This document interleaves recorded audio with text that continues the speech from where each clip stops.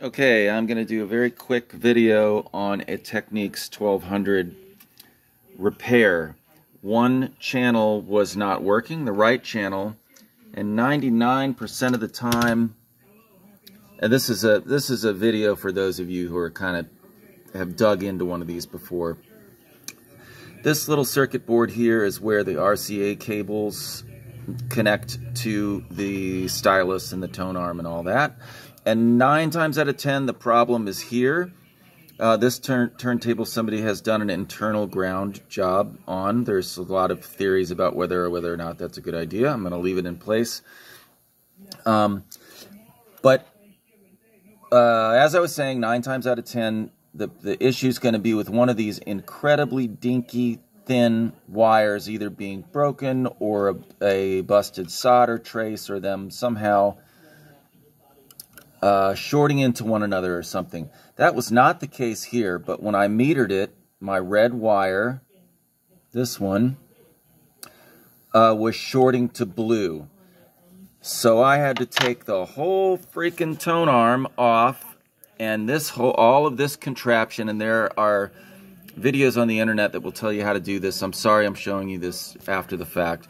But I do want to point out what happened, and I'm going to scan up to this video here.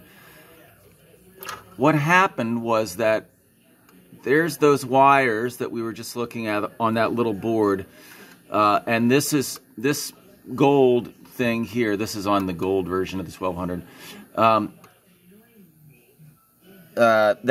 That's right below this. So we're looking at the underneath side of that. Whoever had serviced this before had run those wires up through the same hole here as the actual axis of the tone arm. So this thing was crimping blue and red against the case of the actual turntable and shorting them out. And so that was the issue. So it's very important, if you do work on a tone arm and you take it apart, that little kind of triangle with its nose cut off shaped hole, that's where these little wires go up before they go through the center of this white plastic piece. The white plastic piece there is just on top of all of that contraption. So they go through the side hole there, and then you snake them up through the center of the white plastic piece and then back up onto your board. But it involves taking all of this apart.